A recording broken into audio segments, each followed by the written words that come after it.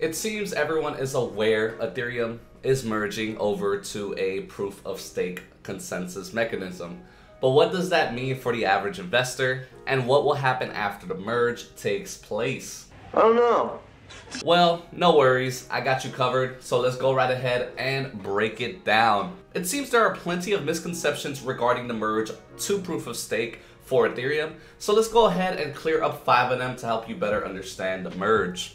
Now, the first misconception I'm going to go over is Ethereum gas fees will reduce after the merge. Ethereum's impending upgrade will reduce Ethereum's infamous gas fees is one of the biggest misconceptions circulating among investors.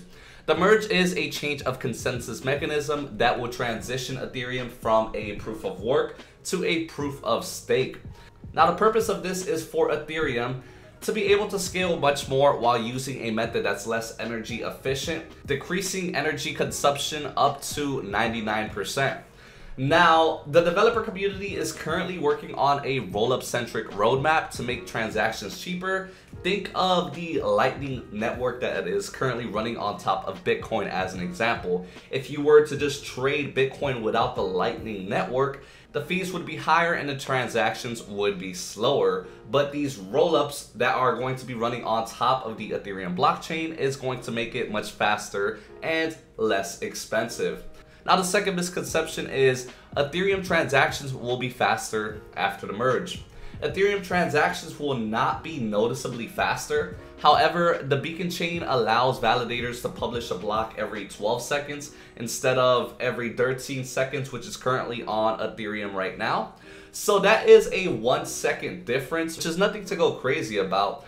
And while Ethereum developers believe that transitioning to proof of stake will enable a 10% increase in block production, the slight improvement will go unnoticed by most users.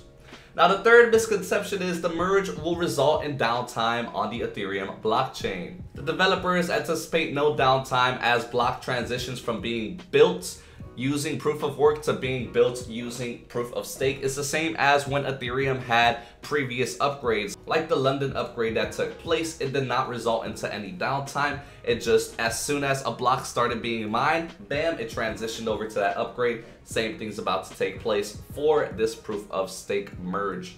The fourth misconception is investors will be able to withdraw staked ETH after the merge. So if you didn't know, currently there is a lot of individuals who are staking Ethereum in the beacon chain, earning interest while they are supporting the merge. In order to do so, you need at least 32 Ethereum to even start staking your ETH.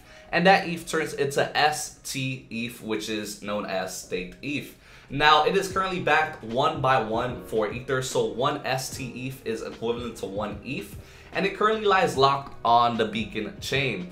While users would love to be able to withdraw after this merge takes place in September, that will absolutely plummet the price of Ethereum, so it's not going to be able to happen.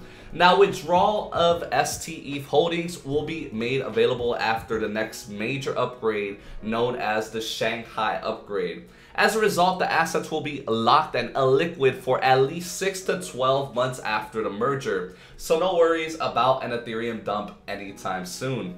And for the last misconception is validators will not be able to withdraw ETH rewards till the Shanghai upgrade. Now, if you know how miners work, they use their GPU, they sacrifice electricity in order to get the coin that they are mining. For an example, Ethereum.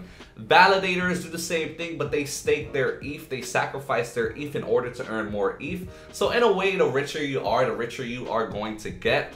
So while ST ETH remains blocked for investors until withdrawals are resumed following the Shanghai upgrade, validators will have immediate access to the fee rewards and maximal extractable value earned during block proposals from the execution layer or the Ethereum mainnet. So as long as they are validating Ethereum transactions as time goes on, they'll get paid right away. So that is a misconception there.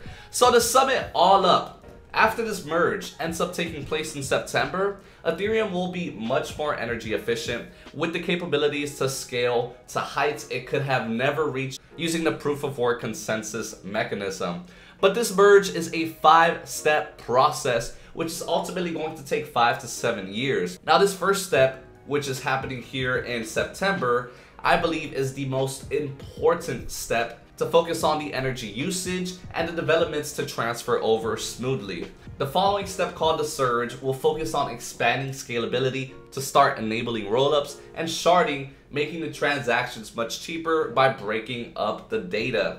After this step is complete, there is another 3 steps that will take place in the span of 5 years after that, which is ultimately going to finish this merge. So this is a long-term investment. Ethereum does have massive potential to grow over the next 5 years, as it'll be much more scalable and easier to build on, making it attractive for all sorts of investors, consumers, corporations, and so forth. So since people's attention spans are quick to go these days, I will wrap up this video at the very least knowing you learned some sort of knowledge that you didn't have yesterday. So if you guys enjoyed this video, be sure to smash a like and subscribe. I'll catch you guys on the next update.